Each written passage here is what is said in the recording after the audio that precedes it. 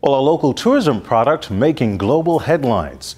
Tourism officials accepting 3 awards for outstanding marketing at the 62nd Annual Hospitality Sales and Marketing Association International Adrian's Awards Gala in New York City last week.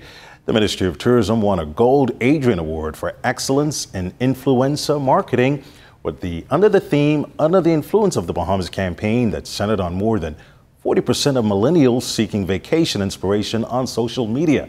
Tourism's communications campaign, Making Tourism Better in the Bahamas, won a Bronze Adrian Award in Public Relations, and the 16-Island Marketing Strategy won the Bronze Award for Advertising Innovation.